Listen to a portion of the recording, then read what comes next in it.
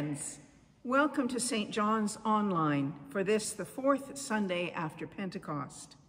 I'm Margaret Tandy, Honorary Assistant at St. John the Evangelist Church. Our ministries are supported by your generosity. You can find information about our ministries and ways to support them at the links in the video description. Let us pray the collect for today. Almighty God, without you we are not able to please you. Mercifully grant that your Holy Spirit may in all things direct and rule our hearts through Jesus Christ our Lord, who is alive and reigns with you and the Holy Spirit, one God, now and forever. Amen. Our first reading from the first book of Samuel. Samuel went to Ramah, and Saul went up to his house in Gibeah of Saul. Samuel did not see Saul again until the day of his death, but Samuel grieved over Saul, and the Lord was sorry that he had made Saul king over Israel. The Lord said to Samuel, "How long will you grieve over Saul? I have rejected him from being king over Israel. Fill your horn with oil and set out. I will send you to Jesse the Bethlehemite, for I have provided for myself a king among his sons." Samuel said, "How can I go? If Saul hears of it, he will kill me." And the Lord said, "Take a heifer with you and say, 'I have come to sacrifice to the Lord.' Invite Jesse to the sacrifice, and I will show you what you shall do. And you shall anoint for me the one whom I name to you." Samuel did what the Lord commanded and came to Bethlehem. The elders of the city came to meet him, trembling, and said, "Do you come peaceably?" He said, "Peaceably. I have come to sacrifice to the Lord. Sanctify yourselves and come with me to the sacrifice." And he sanctified Jesse and his sons and invited them to the sacrifice. When they came, he looked on Eliab and thought, "Surely the Lord's anointed is now before the Lord." But the Lord said to Samuel, "Do not look on his appearance or on the height of his stature, because I have rejected him. For the Lord does not see as mortals see. They look on the outward appearance, but the Lord looks on the heart." Then Jesse called Abinadab and made him pass before Samuel. He said, "Neither has the Lord chosen this one." Then Jesse made Shammah pass by, and he said, "Neither has the Lord chosen this one." Jesse made 7 of his sons pass before Samuel, and Samuel said to Jesse, "The Lord has not chosen any of these." Samuel said to Jesse, "Are all your sons here?" And he said, "There remains yet the youngest, but he is keeping the sheep." And Samuel said to Jesse, "Send and bring him, for we will not sit down until he comes here." He sent and brought him in. Now he was ruddy and had beautiful eyes and was handsome. The Lord said, "Rise and anoint him, for this is the one." Then Samuel took the horn of oil and anointed him in the presence of his brothers, and the Spirit of the Lord came mightily upon David from that day forward. Samuel then set out and went to Ramah. And a reading from the Gospel according to Mark. Jesus also said, "The kingdom of God is as if someone would scatter seed on the ground and would sleep and rise night and day, and the seed would sprout and grow. He does not know how. The earth produces of itself first the stalk, then the head, then the full grain in the head. But when the grain is ripe, at once he goes in with his sickle, because the harvest has come." He also said, "With what can we compare the kingdom of God? Or what parable will we use for it? It is like a mustard seed, which when sown upon the ground is the smallest of all the seeds on the earth. Yet when it grows up and becomes the greatest of all shrubs, and puts forth large branches, so that the birds of the air can make nests in its shade. With many such parables, he spoke the word to them as they were able to hear it. He did not speak to them except in parables, but he explained everything in private to his disciples. This is the word of the Lord. Thanks be to God. I speak in the name of God, Father, Son, and Holy Spirit. Amen. Well, people who know me fairly well couldn't expect me to have an opening like our gospel reading today and not talk about gardening. It would be a shame to waste the opportunity. The reality is that Jesus himself did not miss the opportunity when he saw what he saw around him, because the illustrations of his teachings took their form, the subject of his parables. And so we can assume that on the hills of Galilee, he witnessed many farmers at work in their fields, spoke to a good number of them along the routes that he traveled, and probably shared meals with some. Because I spend a goodly amount of time in my gardens at this time of year, I relate quite instinctively to the agricultural images. Now, most farmers are not botanists, although in our day, farmers need a high level of scientific knowledge to get the most out of their land. But generally, they aren't likely thinking about all the intricacies of plant reproduction and growth principles as they sow their seed. They know the basics that they need, like the weather patterns of their area, the soil conditions, and the best types of crops to grow in the circumstances they have. Certainly in Jesus' day, they would not have had the understanding even that farmers today have about how plants get to their potential. Genetic modification would have been a complete mystery, actually not even a glimmer of future possibility. What they knew was that seed put in the ground would sprout, grow, and ripen. Their participation in that process would be minimal. No fancy irrigation systems, no chemical additives, no high-tech pest control. For those farmers, all that happened between seed time and harvest was in the hands of God. And they trusted that, for the most part, it would work out all right. Beyond that, there is the mystery of why some seeds produce huge plants, while others, often larger seeds in the first place, produce only modest plants. The example Jesus uses is the mustard seed. In fact, not the smallest of all seeds, and not the largest of all shrubs, but an example of a spectacular plant just by its color. So Jesus talks about the kingdom of God as a state of being where wonderful things happen that are often beyond our comprehension. When seeds are planted, there is the potential for, and usually the reality of a harvest that is beyond whatever we might have expected or tried to produce by our own resources. Gardens are certainly full of those kinds of surprises. When I moved into the rectory at St. Mark's Church, it was November. I could see the bones of the gardens that existed by the shrubs that remained at the end of the growing season. I also noticed that there seemed to be fairly huge gaps, and so I began to envision what I would plant to fill in those holes. In the spring, I began to fill in as I would have a garden full of lush growth and lots of color by the time I finished. Unfortunately, I had been so impatient that I had neglected to wait long enough to see if there was anything already in those spaces.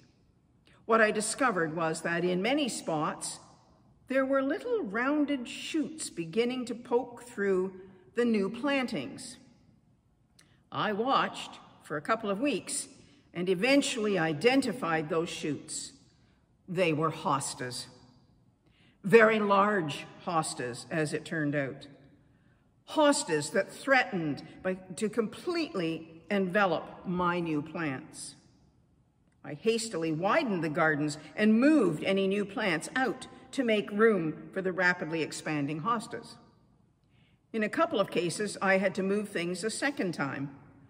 What a delightful surprise, even if a bit frustrating in the beginning, to discover that there were so many wonderful plants creating exactly the effect that I had envisioned in the first place. And there they were, through no effort of my own. Of course, that meant that my efforts could go wholeheartedly into digging new gardens. In our life of faith, there are often times when seeds are planted, or seeds we didn't even know about, produce things that are beyond what we could ever have imagined. This was Samuel's experience. He had anointed Saul with a great sense of hope and expectation for the future. But Saul's reign had not turned out to be a good one. It was becoming clear to Samuel that it had to end and that a new king had to be found. But how to go about it? In an era of intense tribalism, it would be almost impossible to cross the line from one family line to another, and Saul had no suitable offspring to elevate. But somewhere in Samuel was a seed, a little voice, an urging that sent him to the tribe of the Bethlehemite Jesse. He couldn't go openly on a search for a new king. He had to be subtle. Again, a seed, called in the story the voice of the Lord, produced a plan that might work. The journey would be ostensibly for the purpose of a religious ritual, a sacrifice. Who would suspect anything political of a religious activity? During the ritual, the 7 sons of Jesse were before Samuel. He fully expected that among them he would find the suitable candidate. But again, a seed in him, an almost unconscious understanding of the qualities needed, had him reject each one of those sons. There must be another. But the only other was the youngest, not yet a man, and one who really had no potential for the kind of role Samuel was seeking to fill. Here was a seed that appeared unlikely to produce any worthy fruit, certainly not in the foreseeable future. And yet, this young lad was David, the one who would become the greatest leader of Israel.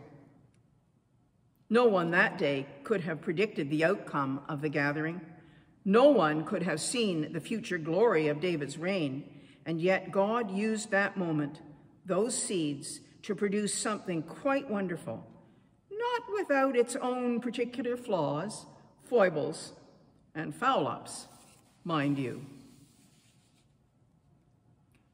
Where is it that we might experience the harvest generated by those seeds? Often I see the fruits in people who don't recognize it in themselves. I see it when a hand is reached out in compassionate companionship to one in need. It may be in the words spoken, words that often turn out to be exactly what someone needed to hear, but what the person speaking might have felt were mere drivel. In a situation that seemed beyond meaningful expression. In the years that I have been part of this congregation, I have seen this in action. The humble offering of presence, of assistance, perhaps of food. It happens when we allow God to work in and through us, even in the simplest of activities. So don't shy away because you think you don't know what to say or do. Just offering yourself is sufficient. I have seen it happen when someone is encouraged to take on a position of leadership or to undertake a specific task. They may resist and need some encouragement, not at all sure they can handle what they're being asked to do. But in the end, they often excel and along the way gain skills they hadn't anticipated. So when you're asked to take on something new or give leadership when you think you don't have the skills, trust that the one asking might have some insight into your potential, and take the chance. I have seen the seed flourish in relationships. Sometimes we convince ourselves that certain relationships can't possibly work, and we're surprised when years later those suspect pairings get stronger and stronger, while the ones we thought were fail-safe flounder. Perhaps those seeds were more carefully tended. The image of seeds in the context of faith is a great one. It's always amazing how such seemingly insignificant things as little seeds can germinate and flourish.